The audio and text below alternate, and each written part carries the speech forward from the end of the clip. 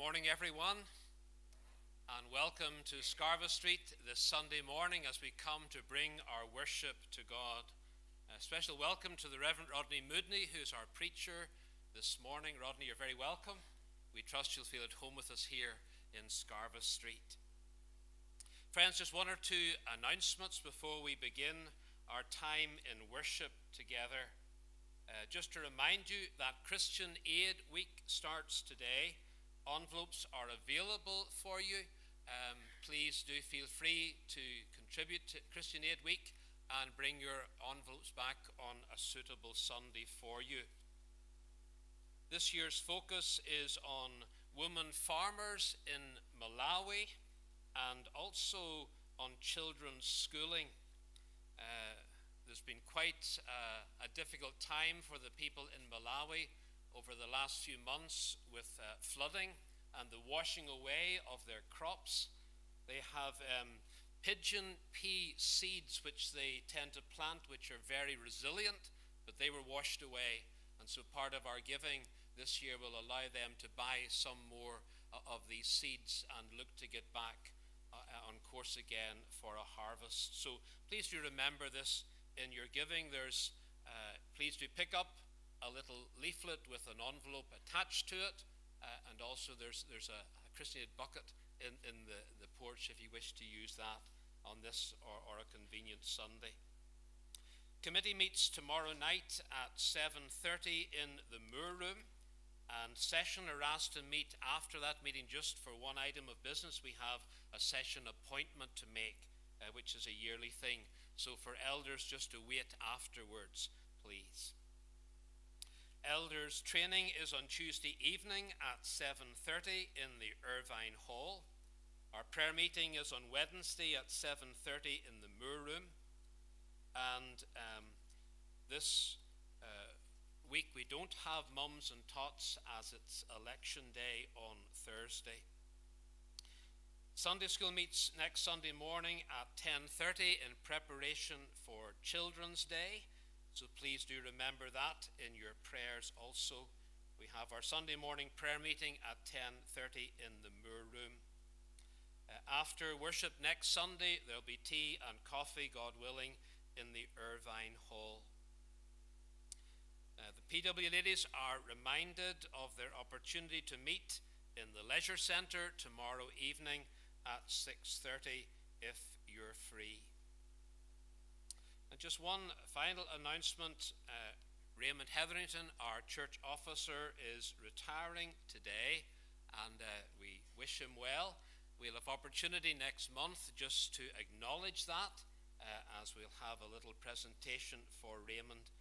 But just to let you know that Nigel Bell is taking over that role, and so if you have property concerns, you can give Raymond a break and you can contact Nigel. I think these are all of the announcements this morning. I'll invite Rodney to lead us in our worship today.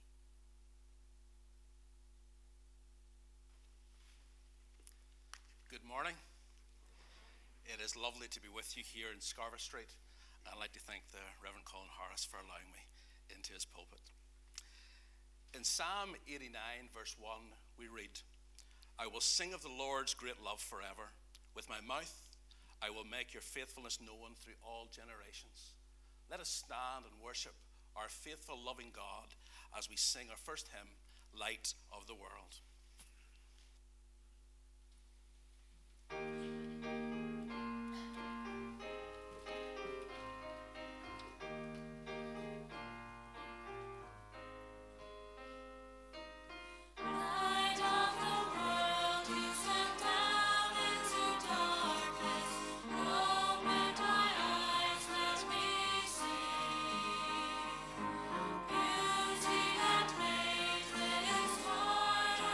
Adore you, hope of our lives.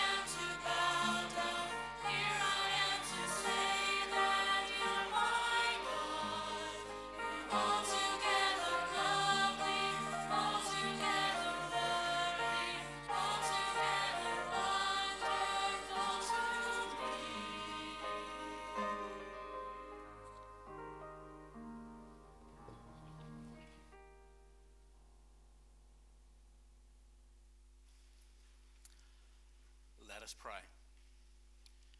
Gracious Heavenly Father, as we gather in this place today, we gather to worship you, the King of Kings, the Lord of Lords, the one who loved us so much that you gave us your Son, who stepped down into darkness for us. Lord, we praise your majestic, holy name. Lord, as we humble ourselves before you this morning, Lord, we acknowledge that over the past week, we have not bowed the knee to you as we should. That instead of following you, we have chosen to go our own way, disobeying your holy word at times through word, thought, and deed. Lord, forgive us. Forgive us through the precious blood of Jesus. And Father, we pray today as we gather in this place that you will bless us. Bless us as we sing your praises, as we listen to your holy word. Lord, encourage each one as they need encouraged. Challenge and rebuke us as we need. And Lord, strengthen us as we go out into a new week of service to you. Lord, enable us to follow you so we can bring glory and honor to your name and bring joy and blessing to those around us as we faithfully serve you. Lord, we pray in Jesus' name. Amen.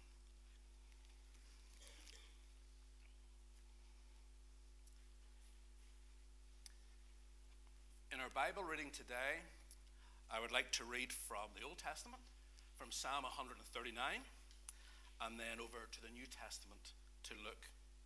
So first, reading from Psalm 139, from verse 13 to verse 18. Let us hear the word of the Lord.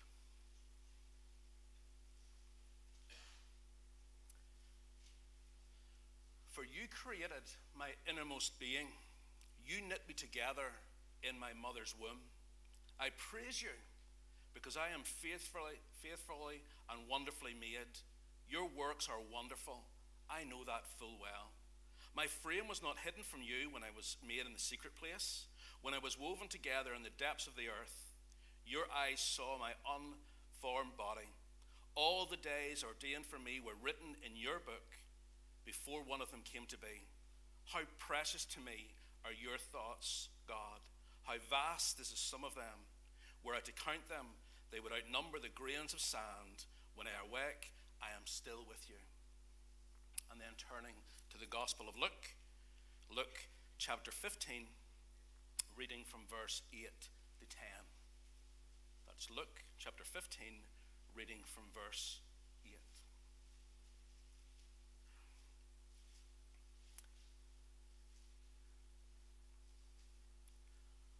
Or suppose a woman has 10 silver coins and loses one. Doesn't she light a lamp, sweep the house, and search carefully until she finds it? And when she finds it, she calls her friends and neighbors together and says, "Rejoice with me, I have found my lost coin." In the same way, I tell you, there is rejoicing in the presence of the angels of God over one sinner who repents. Amen. May God bless the reading of his holy word.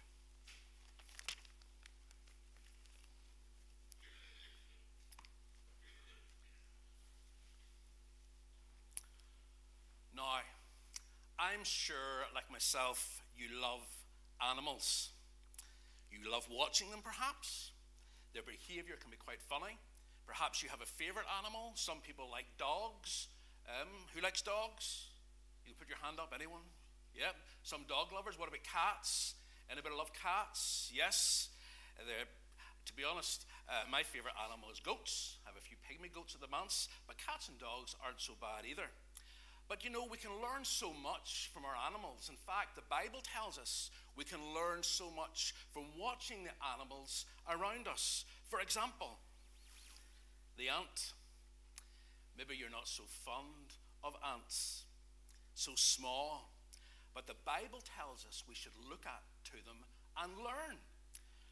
For example, in Proverbs we're told to look at ants quite a lot. But in chapter 6, verse 6, we read, "Go to the ant, you sluggard, consider its ways and be wise. The ant, so small, but apparently they're quite strong.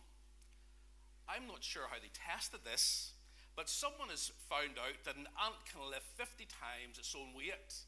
Now that's amazing. That would possibly like me being able to lift a car with one hand. So ants are very strong, but thankfully very small. But something else an ant does so well, an ant works together with other ants. They don't work by themselves. They work together as a team. And what they can accomplish is so amazing. For example, you might not be able to see that so well on the screen, but this is an ant hill. I would perhaps call it an ant mountain. You can see the size of it perhaps compared to the person. It's huge. One ant could not build that. But together they did. They built this beautiful, massive ant hill because ants work together. And that's how we're supposed to work too. That's what we're supposed to do. Each one of us, each one of you has skills, certain skills and abilities. You will find them as you grow up, as you go to school, and perhaps many of you have found them. And I'm sure you can do amazing things. But when you use your abilities together with others, you can do such amazing things, far better than what you can do by yourself. In church, we work together, and you work together using your gifts. And as you do, God can use you to do amazing things. We should be like the ants, not working by ourselves, but working together. Now, another creature, the bird. I'm sure you all love birds. I love birds. When I was growing up, we had lots of birds in our back garden in Avery's. And here's some of them. Isn't that beautiful? The little zebra finch, very small, but beautiful. Or a rosella, another beautiful bird, slightly larger. A cockatiel. Is anybody familiar with one of those? You ever seen one? Be careful, they have very sharp beaks, as I had to find a few times. It took me a long time to learn, but beautiful. Or lovebirds. Absolutely beautiful, lovely variety in creation we see through the birds. But Jesus tells us we should look to them and learn from them. Matthew 6:26.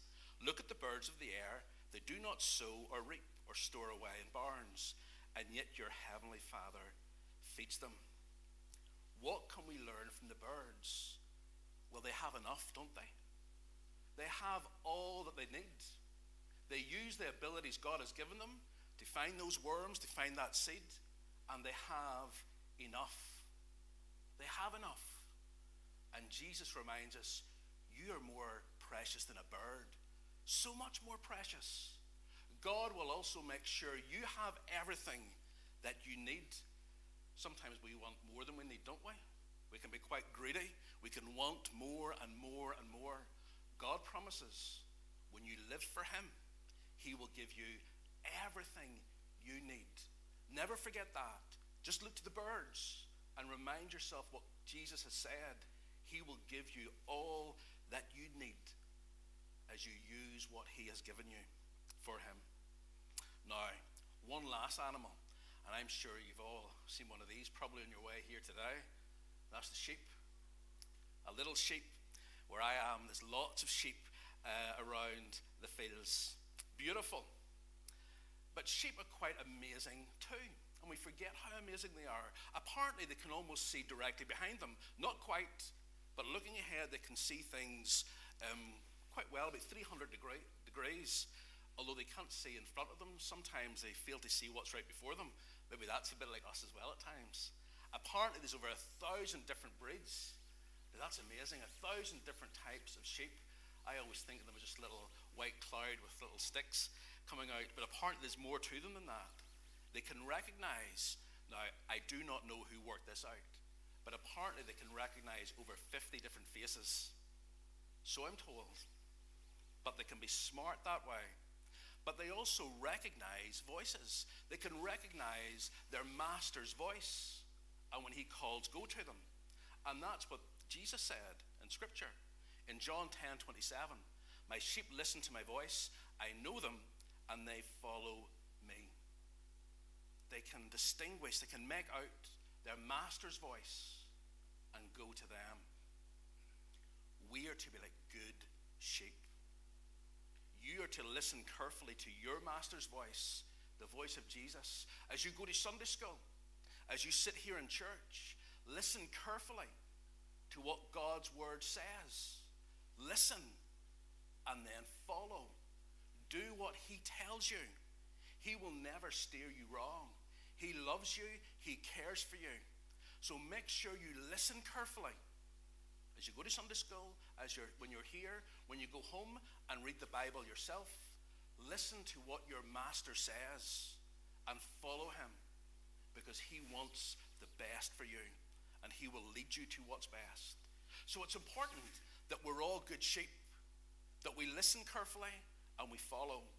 It's important that you also behave as a good ant. Work together, not against others, working together. And God can do amazing things.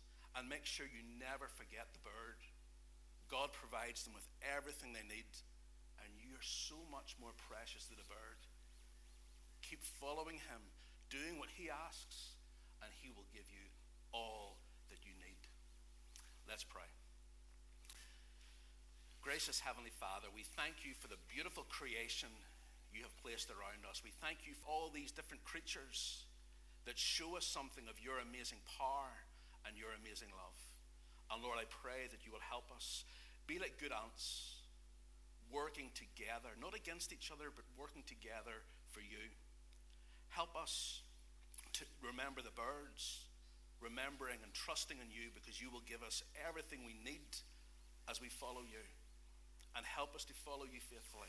Help us to listen to your word, and help us to do it, because you're a great and awesome God who loves us and cares for us. We pray in Jesus' name. Amen. Amen. Now we're going to stand and sing our children's hymn, One More Step Along the World I Go.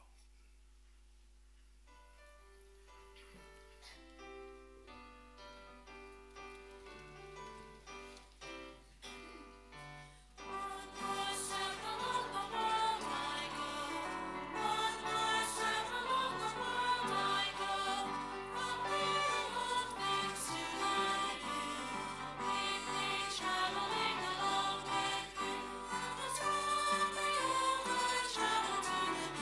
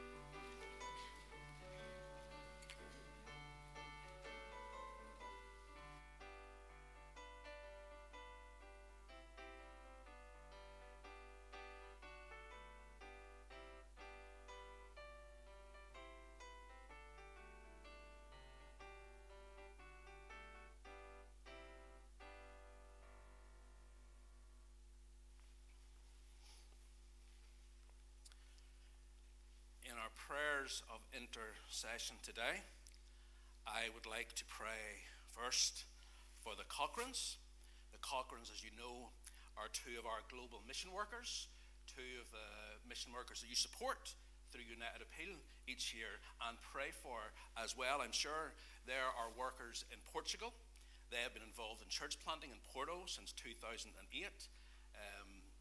And recently this year, actually, local elders have been elected and a provisional pastor has been put in place to lead. So James and Heather are at the minute in the middle of handing all responsibility over to local leaders. So they need our prayers. They're also planning to come home on a sabbatical in a few months so God can continue to lead them and show them what they're to do. So we'll go to pray for the Cochrans. We'll also, of course, pray for the Reverend Kenny Hanna, your rural chaplain. Again, has been working hard, I'm sure, over the past few days. The Balmoral show, I'm sure he's always working hard, but we give thanks for that and pray that God will bring fruit from the seed that's been sown there. And of course, I'll also pray for your church here in Scarva Street, if that's okay. So let's come before the Lord and let us pray. Eternal Father, we thank you for the blessing of being able to bring our needs before you in prayer.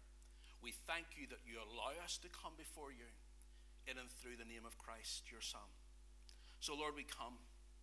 And today, Lord, we come remembering the Cochrans, your faithful servants over in Porto, in Portugal. Lord, we thank you for the work you have enabled them to do over the years. We thank you for the local elders that have been ordained and installed. And Lord, we pray that you will bless them and use them as they reach out into the local community, as they organize different things for their church. Lord, bless them and guide them. Lord, we give you thanks for the interim pastor who has been placed. We pray you will help him as he leads, and we pray that you will direct them to the pastor of your choice, Lord, in the future. Lord, we pray that you will give strength, continued strength to the Cochrans at this time as they make sure all responsibilities are passed over to local believers. We pray that the right people will be found with the right gifts so they can work together for your kingdom in Porto. And Lord, I pray for Heather and James as they come home on sabbatical.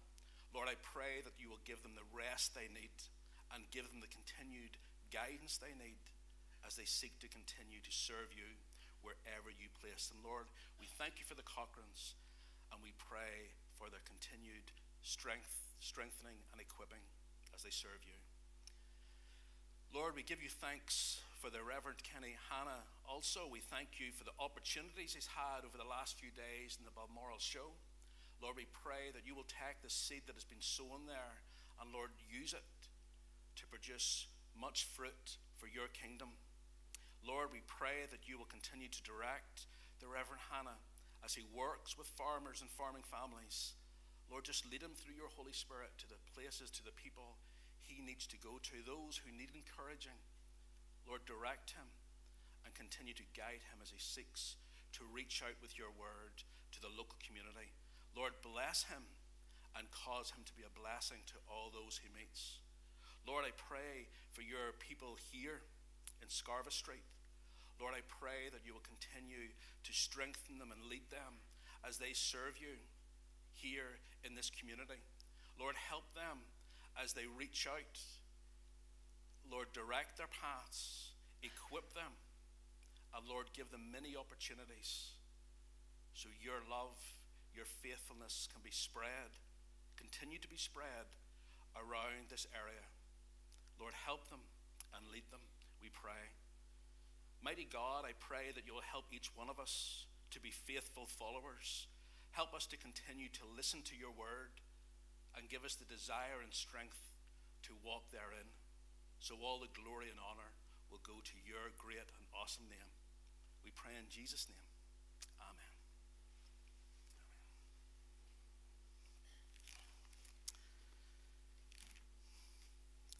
Now we continue to worship the Lord as we stand and sing, Speak, O Lord.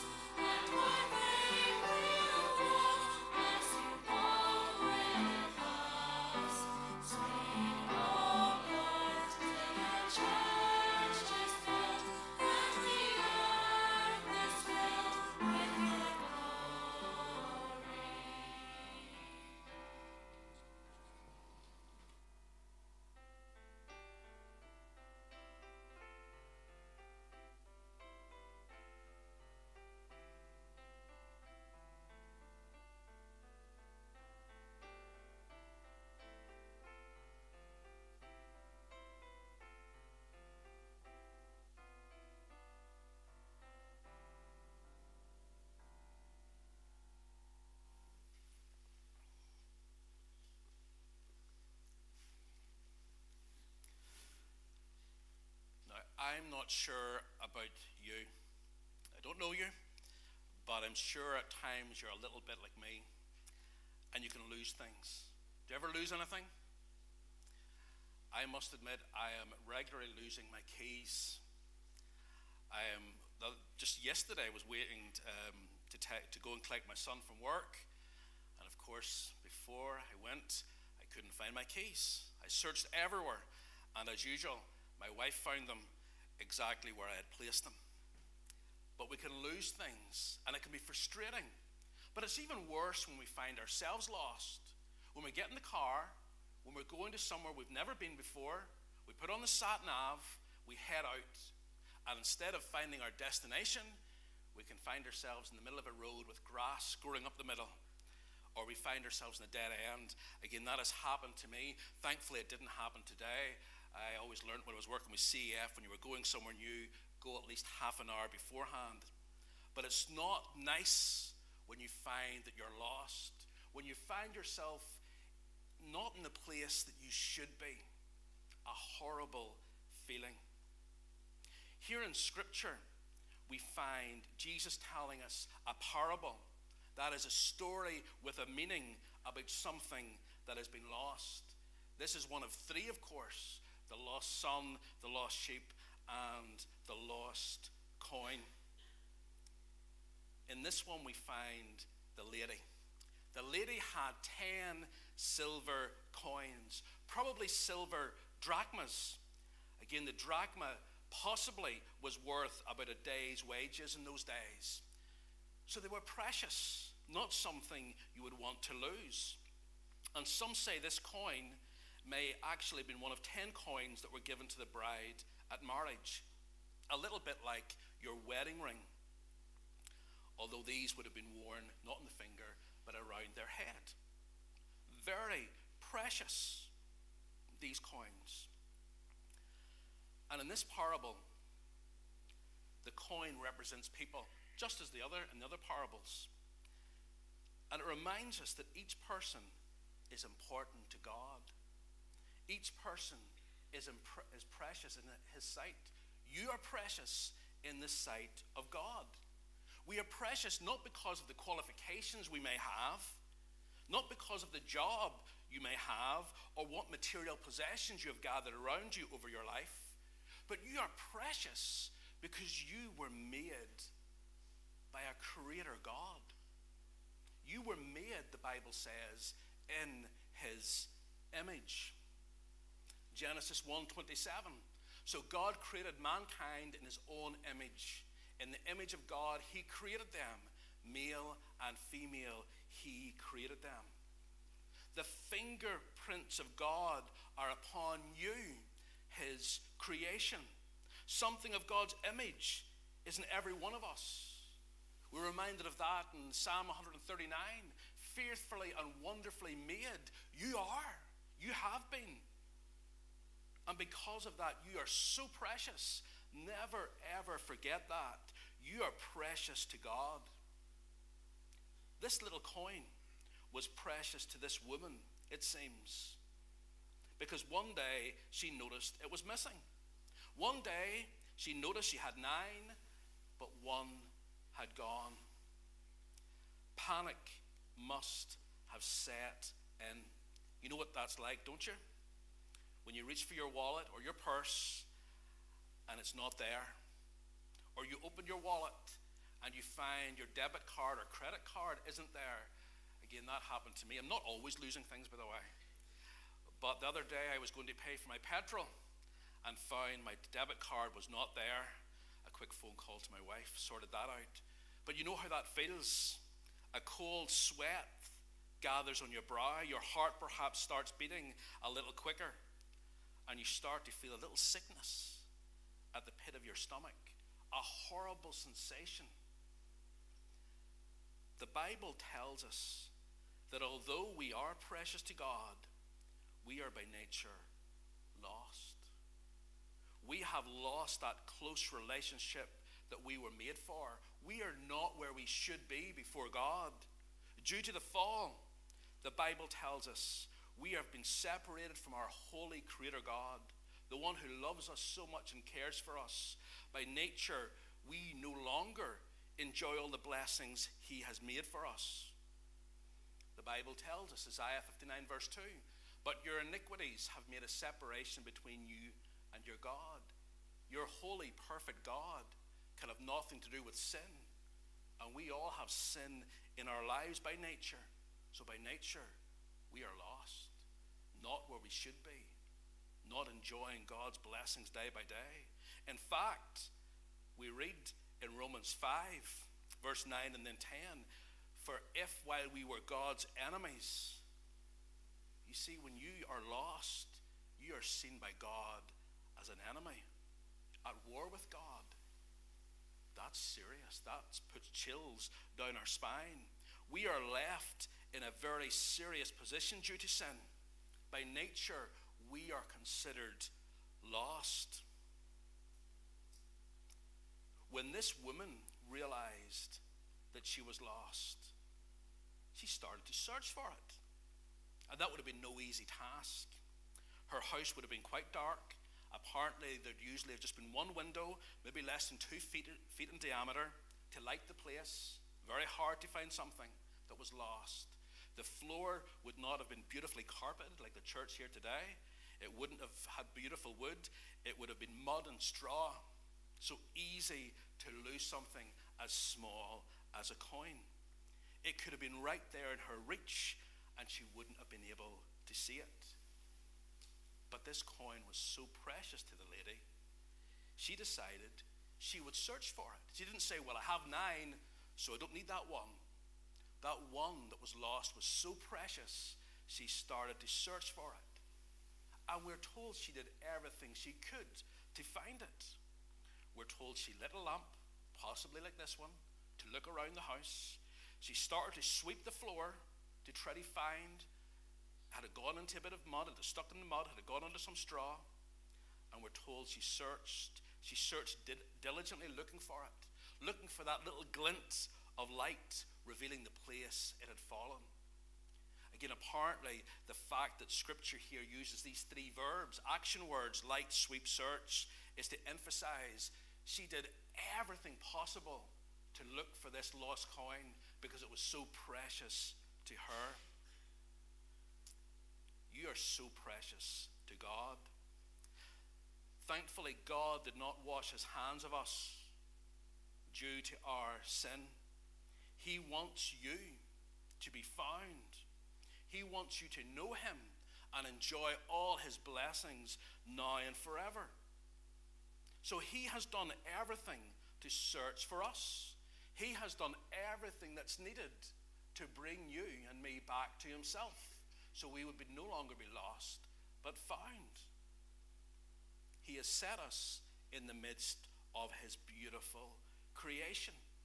Creation, although marred by the fall, still shouts out to us about the existence of a powerful creator God.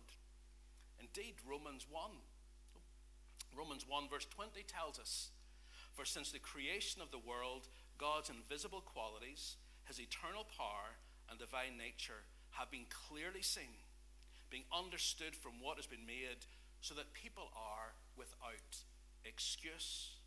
People are without excuse. Creation, that which around us clearly screams the existence of a creator God, leaves us without an excuse. He has put us in the midst of his wonderful creation. He has also given us his word, Scripture, given through his prophets, finally written down so we can have it. And we have Scripture today available in so many translations. You can have it on your phone for free. You can download it in any translation almost you can think of, freely available. The powerful Word of God. Hebrews 4 verse 12 says, for the Word of God is alive and active, sharper than any double-edged sword. It is powerful. Through it, we can know him, who he is, who we are, and exactly what he expects of us. God has not left us in the dark, searching around in vain for meaning, for purpose. He has given us his Word. So when we open it, so often we leave it closed, don't we? We leave it on the shelf, when we open it, when we read it, when we ask God to enlighten us through the Holy Spirit, He will. He will direct us. He has given us His word. And of course, He has given us His Son. John 3:16, for God so loved the world that He gave His one and only Son, that whoever believes in Him shall not perish, but have eternal life. A verse that we know so well. So often we hear it and it can lose its meaning, its wonder for us. God loved you and me so much, even though we rebelled against Him, He gave us His best. He gave us His only Son, Jesus, who stepped down into darkness, suffering, dying on the cross for you and for me. Luke 19 verse 10 tells us, for the Son of Man came to seek and to save the lost. He came to seek you and me. That's why He suffered on the cross. Such amazing love for you and for me. So the sin in your life, the sin that separates you from God, that causes you to be at war with God, can be ultimately dealt with, paid in full. Jesus did it all on the cross. What amazing love. How precious you are to God that He gave His Son to die on the cross for you. And of course the Bible tells us He sent His Spirit, the Holy Spirit, into the world to convict people of their sins, to bring people to Himself. John 16 verse 8, and when He comes, He will convict the world concerning sin and righteousness and judgment. Never doubt how precious you are to God. He has done everything to bring people back to Himself, so they would no longer be lost, but so they would be found. 1 Timothy 2:4, God who wants all people to be saved and to come in to a knowledge of the truth. God wants all to be found. Those you work with during the week, those you live beside perhaps, those who live in this town and further afield, they are precious to God. God does not want them to remain lost. He wants them to be found. God wants all to be found. So what do we do about that? What do you do about that? Well, firstly, you need to make sure that you have been found. You need to make sure that you have responded to God's amazing grace yourself. You need to make sure that you have bowed your knee to Him, that you have sworn allegiance to Him as your King, submitting your life to Him as you confess your sins to Him. Commit your life to Him as you trust in Jesus Christ as Lord and Savior of your life. You must take that step yourself. God has done it all so you can be found, no longer lost. Make sure you have responded to Him, accepting His gift of salvation as you submit and commit your life to Him. And then it's important that you and we work together in the search, the rescue for others who are still lost, those who need help so they can be found. And different ways we can do that. You can give little leaflets, booklets explaining the gospel. You can take some. I've left some of these in the vestibule table. The Reverend Colin Harris has left them for me. A little present from the North Coast. These are beautiful ones, The Road to Freedom, written by the Right Reverend, I think I've got that right, Ian McNee. Beautiful, simple presentation of the gospel that you can take, read yourself, and pass it on to someone else. Again, when I was working in CEF, we used to call them paper missionaries, because God can use them to challenge someone's life. As they lift them, as they read them, God can work in their lives and bring them to Himself. So by all means, take one or two of those and give them to someone else that God has placed upon your heart, so they can read about how they can be found. Invite others to church. Invite your friends to church, those you work with, those you live amongst. Why do you not invite them to church on a Sunday morning so they can hear about the one true living God who loves them, who cares for them? Invite them. You can invite them to special events, but invite them anytime to church where they can hear the wonderful story of God's love, how he cares for them. Invite. What about sharing the gospel yourself? You know, we can share so much, can't we? As we sit for a coffee, as we talk to others, we can talk. Maybe you weren't talking about the Eurovision contest. Some will be probably for the week ahead. We talk about the weather. We talk about our football teams, don't we? What scores that we find easy to talk about those things. What are we talking about? Should be the most important thing in your life? The Lord Jesus Christ. Sharing with others simply what he has done in your life. We used to talk where I came from about 1-minute testimonies. Giving your testimony in 1 minute means you need to know it yourself very clearly, what God has done for you. It's something you should think about. You can learn how to give your testimony in 1 minute, but others need to hear. So share what God has done for you with those around you, simply in your own words.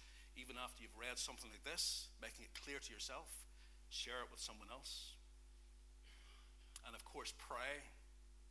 Pray for others that you perhaps know who are still not found. I remember working with a lady in Dublin, and she had been praying for one of her family members all of her life. And it wasn't until she was on her deathbed that this person she'd been praying for years and years and years finally gave his life to the Lord, and now he's working on the mission field. So never give up. Keep praying that the Holy Spirit will give you opportunities to share your faith, that God will work in the hearts of those perhaps you work with, you live amongst, giving you opportunities to talk and share, and that the Holy Spirit will convict them and bring them to himself. Be praying for those that you know are still lost, not where God wants them to be.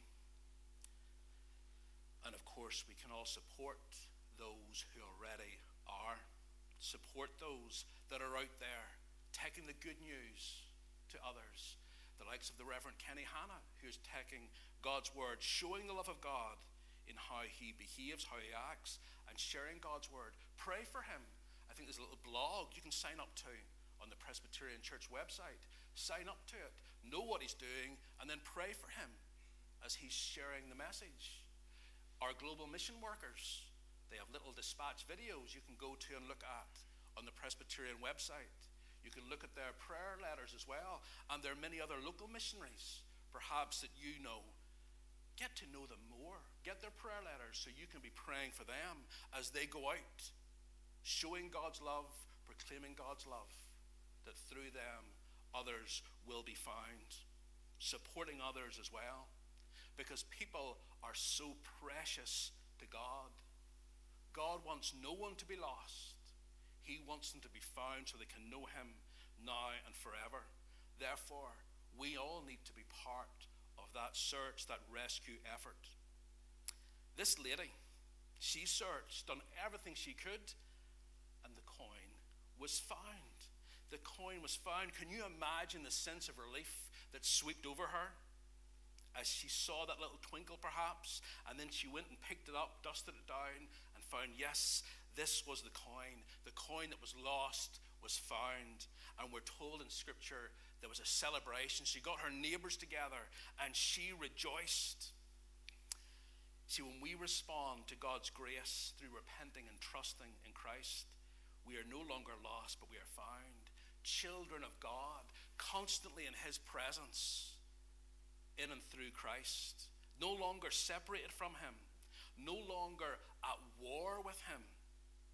Scripture tells us, Romans 5:9-10, for if while we were God's enemies, we were reconciled to him through the death of his Son, how much more, have been reconciled, shall we be saved through his life. Reconciled. Peace reigns between us and God once again when we trust in Christ. No longer lost in that place where we shouldn't be, outside of God's love and blessing. He brings us to himself, reconciled at peace with our God, our Creator. That's an amazing reason to celebrate, isn't it?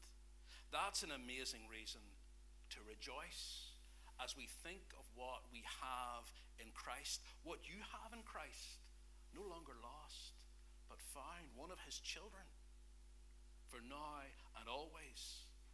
That should cause us to rejoice. That's part of why we come to church on a Sunday, so we can sing together, so we can praise his name, so we can celebrate what we are in Christ, no longer lost, but found. Rejoice. That should cause us to rejoice, as we will do in 1 minute. But remember, you are so precious to God. Never, ever forget that. Made in his image. Although by nature we are lost, God has done everything for us to be found. Everything. Make sure you have responded to his amazing grace, and then get involved in the search, the rescue. We all have different abilities, different gifts. We all need to remember those little ants working together with the gifts God has given us. We can do so much. Never think you're too small. Never think you're not good enough. In Christ, you are found, and you can and you do have a part in that rescue, that search, with the gifts God has given you. So others can be found, and others can rejoice in knowing God as their King, as their Lord and Savior. Let us pray.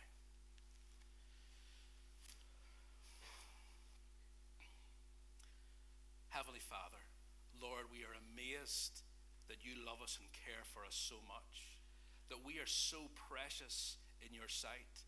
Even though we have rebelled against you, we have sinned against you time and time again, you loved us so much, you gave us your only Son to die for us, who paid the price for us on the cross in full. Lord, we just thank you. And Lord, we pray that you will help us once we have bowed our knee to you through Christ. Help us to be involved in reaching out to others with the gifts, the abilities you've given us. Lord, show us how we can help others find you and know the blessing that only you can give. We pray in Jesus' name. Amen. Now we stand and sing this beautiful hymn, And Can It Be?